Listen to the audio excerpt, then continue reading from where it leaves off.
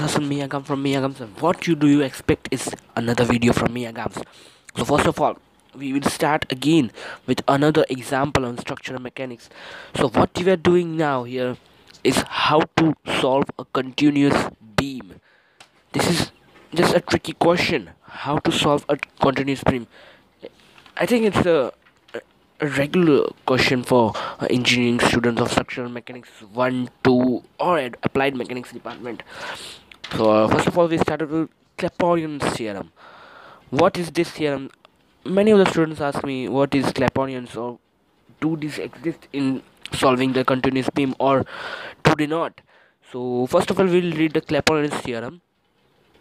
So what is Clapeyrons theorem here?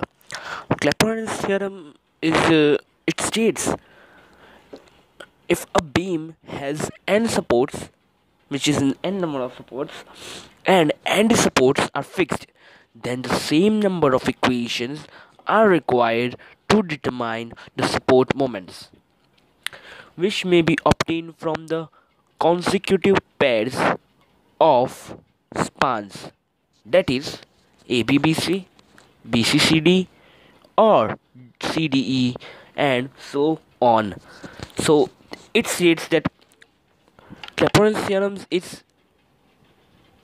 has n supports, and this n supports are fixed, which is the fixed beam are recreated like this.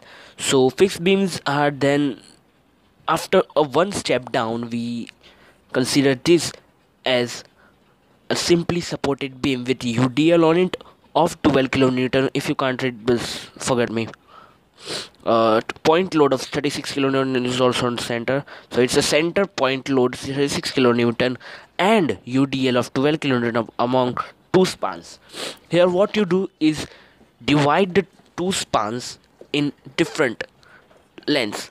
This is UDL, you have to divide this time, and this is the continuous beam, so it's more than two supports, or yes, more than two supports. So divide this and obtain like this.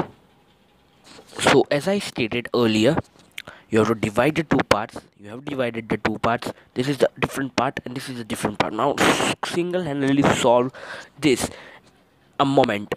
So for this you have to calculate the moment. M is equal to WL square by 8 because it's a UDL, and for this, for central point load, M is equal to WL by 4.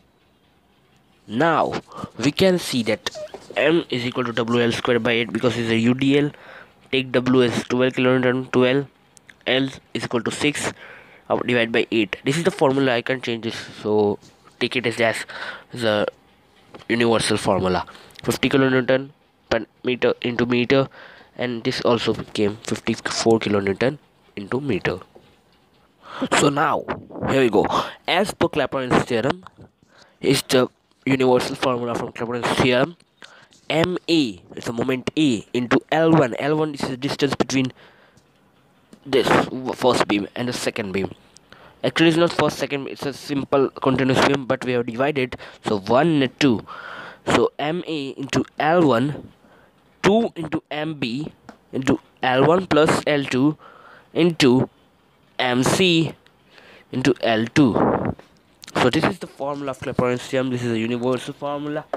We can take as A plus B square is equal to A square plus 2AB upon plus AB B square.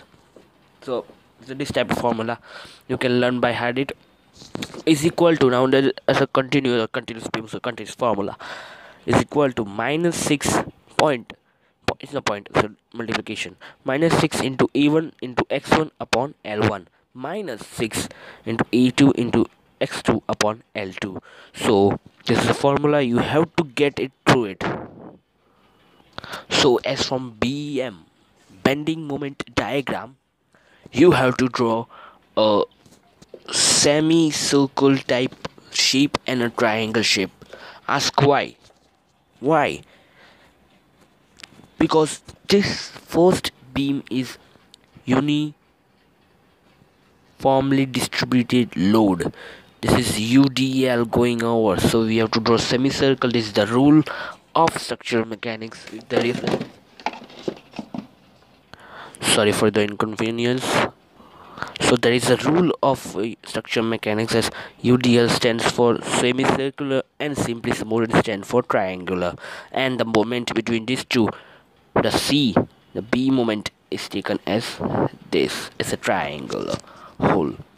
So let's not forget the time and waste our time and move towards the next step. So now I just have calculated the -6. This formula is putting the values in it. So first of all, A1. What is A1 and A2? A1 is a small A1 and small A2. This is the area of these shapes. What is the area of this shape? As we have calculated, the M is equal to 54. What is 54? The M we have just find it upwards. M is equal to 54 is the height. So -6 into 2 is to 3 is the area. 2 into divide by 3 into 6 the length, and by 54 the height of the diagram. Into 3, what is x1? Is the half the distance. What is the distance? 6. It's a half 3. Understand? And divide by 6. So we get -648. This answer will always come in minus. If it doesn't, you are wrong, supposedly. So the second answer we also calculated is -486. So now supports moment are 0. Remember the first thing you ever asked in a fixed beam. Support or a simply supported beam. Support moments, which is the supported moments around the last moments, are 0. Always is equal to MA is equal to 0, and so is MC is equal to 0. Now substitute the values between the view got -648 and -486, which has no unit because it is a formula we have calculated. So from this formula we have substituted the value. MA is equal to 0, so is MC is equal to 0 because the support moments are 0. So MA is equal to 0, so is MC is equal to 0. Now 2MB into L1 plus L2, the distance between the two beam, L1 plus L2 is equal to 12 because it's a 6 and 6 plus is equal to 12. 12 to the 24, and this is the moment we got those values. So we now add it. Stated earlier, 2MB 2 into 12 is equal to 24 MB, and the sum of this value is equal to -1134. So MB we got by dividing 24 into 1134, we got -47.25 kilonewton per meter. Now we will substitute this value into the diagram, BM diagram, bonding moment. So as we stated this, here we go, -47.25 is in minus, so this portion is in minus, this is in plus, and this is in plus.